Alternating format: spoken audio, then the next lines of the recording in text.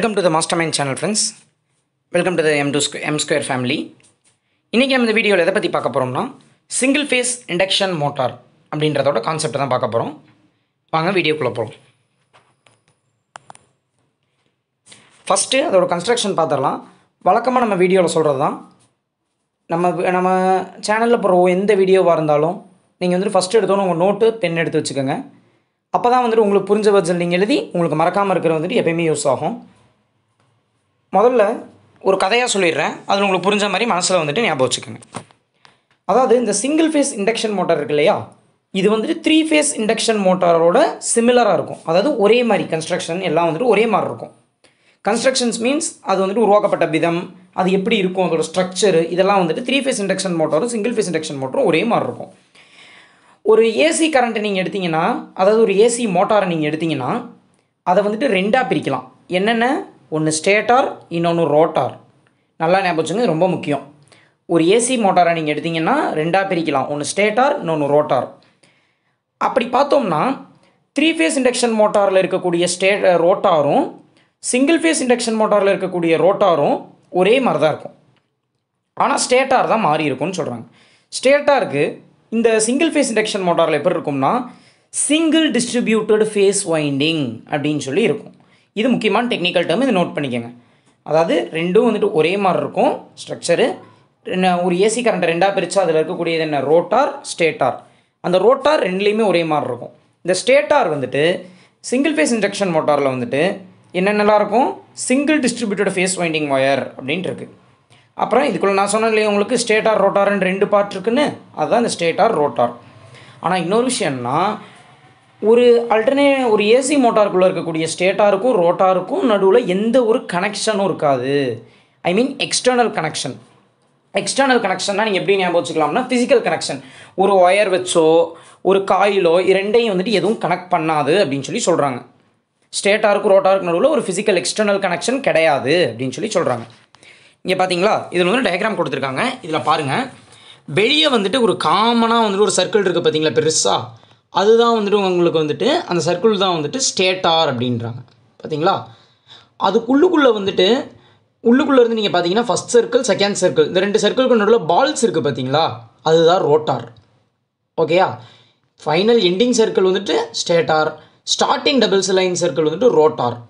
அதுக்கு நடுவில் வந்துட்டு இங்கிட்டு 4 கிளிம்மார் இருக்குது, இங்கிட்டு 4 கிளிம்மார் இருக்குது பார்த்தீங்களா, அதுதான் ஸ்டேட்டார் வைண்டிங் அப்படின்னு சொல்லுவோம். நம்ம இங்கே சொன்னோம் இல்லையா, சிங்கிள் ஃபேஸ் மோட்டாரில் மட்டுமே இருக்கக்கூடிய ஸ்டேட்டார் வைண்டிங் அது இதுதான். இந்த 4 இருக்குது பார்த்தீங்களா, இந்த 1 2 3 4னு அதுதான் ஸ்டேட்டார் வைண்டிங். அடுத்து பார்த்தீங்கன்னா இந்த சிங்கிள் ஃபேஸ் இண்டக்ஷன் மோட்டாருடைய ஆப்ரேஷன் இது என்னென்னு பார்த்தீங்கன்னா, the single phase induction motor stator winding is connected to single phase AC supply. அதாவது இந்த சிங்கிள் ஃபேஸ் ஸ்டேட்டார் வைண்டிங் இருக்கு இல்லையா, இது வந்துட்டு எதோட கனெக்ட் ஆகிருக்குன்னு சொல்கிறாங்கன்னு பார்த்தீங்கன்னா ஏசி சப்ளையோட. அதாவது இங்கே இருக்குங்க பாருங்கள், இங்கே வந்துட்டு ஏசி சப்ளைன்னு இருக்கா, ஏசி 1 அப்படி simple போட்டுருந்துச்சுன்னா single phase AC supply கூட எது கனெக்ட் ஆகிருக்கு? Stator winding. பாருங்கள், இப்படி கனெக்ட் ஆகிருக்கு, இந்த ஸ்டேட்டார் வைண்டிங் கனெக்ட் ஆகிருக்கு அப்படின்னு சொல்லி சொல்கிறாங்க. தென் எ magnetic field is developed in stator. So அப்படி கனெக்டாக ஏசி கரண்ட் வந்துட்டு நம்மளுக்கு வந்துட்டு சிங்கிள் ஃபேஸ் ஏசி கரண்ட் வந்துட்டு நம்மளுக்கு வந்துட்டு ஸ்டேட்டார் வைண்டிங்கில் கனெக்ட் ஆகிருக்கு. அதனால் என்ன ஆகுதுன்னா அந்த ஸ்டேட்டாரில் வந்துட்டு மேக்னெட்டிக் ஃபீல்டு க்ரியேட் ஆகுது. முக்கியமான வார்த்தை அது. எதோட கனெக்ட் ஆகிருக்கு? மேக்னெட்டிக் ஃபீல்டு க்ரியேட் ஆகிருக்கு. எதில்? ஸ்டேட்டாரில். Due to the transformer action the currents R induced in rotor conductors. அதாவது இதுதான் ரோட்டார் நம்ம சொல்லுவோம் பார்த்தீங்களா, இது டிரான்ஸ்ஃபார்மரோட ஃபங்க்ஷனால் என்ன ஆகுதுன்னா கரண்ட் எல்லாம் இதுக்கு வந்துடுது, இந்த ரோட்டாரோட இதுக்கு ரோட்டார் கண்டக்டர்ஸ். அதாவது ரோட்டாரில் அந்த பால்ஸ் மாதிரி இருக்கு இல்லையா, அதிலெல்லாம் வந்துட்டு கரண்ட் வந்துட்டு ஸ்டோர் ஆகிடுது. த axis of rotor MMF wave coincides with the axis of stator MMF wave. அதாவது இங்கே வந்துட்டு இந்த ஸ்டேட்டார் வைண்டிங் இருக்கு இல்லையா, இதுக்குன்னு சொல்லி ஒரு வேவ் இருக்குது பார்த்தீங்களா, இந்த வேவும் ரோட்டாருக்குன்னு சொல்லி ஒரு வேவ் இருக்கும். இங்கே நம்மளுக்கு அது கொடுக்கல. வேவ்னா ஒரு ஜிக்ஸாக் ஷேப்பில் இப்படி நம்மளுக்கு ஸ்டேட்டார் வைண்டிங் எப்படி இந்த ஷேப் இருக்கோ அதே மாதிரி ரோட்டாருக்கு இருக்கும். அது ரெண்டோட ஆக்சிஸும் சேமாக இருக்கும் அப்படின்னு சொல்லி சொல்கிறாங்க. So the dark angle is 0. அதனால் 2 சேமாக இருந்துச்சுன்னா நம்மளுக்கு வந்துட்டு டார்க் ப்ரொடியூஸ் ஆகாது. நல்லா ஞாபகம் வச்சுக்கோங்க. 2 வேறு ஆக்சிஸில் இருந்தால் something dark would be produced. ரெண்டு வேறு வேறு ஆங்கிள் இல்லை நம்மள்கிட்ட, ரெண்டுமே ஒரே ஆங்கிளில் இருக்குது, கோயினிசைட்ஸ் with the axis of stator. So dark angle வந்துட்டு 0 அப்படின்னு சொல்லிடுறாங்க. இன்னொன்று என்ன வேணும்னா நம்மளுக்கு வந்துட்டு ரோட்டார் இருக்கு இல்லையா, அந்த ரோட்டார் அந்த குட்டி குட்டி பால்ஸ் இருக்கு இல்லையா அந்த 2 லைன் சர்க்கிள்குள்ளே, அதை வந்து நம்ம வந்துட்டு ஸ்டார்ட் பண்ணுறதுக்கு என்ன வேணும்னா ஒரு ஸ்டார்டிங் டார்க் வேணும். அதாவது டார்க்குனா என்னென்னு பார்த்தீங்கன்னா, அந்த டார்க்குன்ற விஷயம் இருந்தால் தான் நம்மளுக்கு வந்துட்டு ஒரு வீல் சுற்ற ஆரம்பிக்கும்.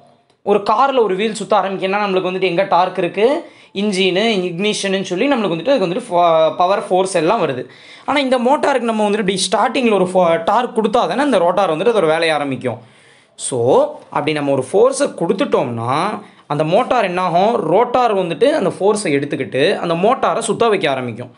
மோட்டார் அந்த அதாவது மோட்டார் வேறு ரோட்டார் வேறு, நல்லா ஞாபகம் வச்சுக்கோங்க. அந்த ரோட்டாருக்கு தான் டார்க் தேவைப்படுது, ஒரு இனிஷியல் டார்க் தேவைப்படுது.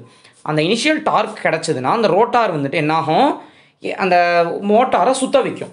ஸோ அந்த மோட்டார் வந்துட்டு சுற்ற ஆரம்பித்தோன்னே கொஞ்சம் கொஞ்சமாக ஸ்பீடு எடுக்கும். அந்த மோட்டார் ஸ்பீட் எடுத்து ஒரே டைரெக்ஷனில் ரொட்டேட் ஆக ஆரம்பிக்கும்.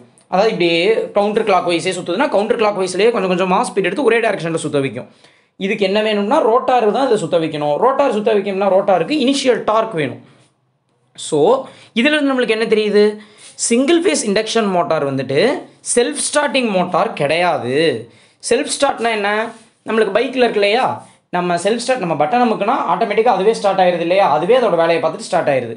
அதோட வேலையை அதுவே பார்த்துக்கிட்டு அது பேர் செல்ஃப் ஸ்டார்டிங் அப்படிம்பாங்க. ஆனால் நம்ம இதுக்கு வந்துட்டு தனியாக ஒரு ஃபோர்ஸ் அப்ளை பண்ணுறோம் இல்லையா, அந்த டார்க்குன்ற ஃபோர்ஸை நம்ம தானே அப்ளை பண்ணுறோம்.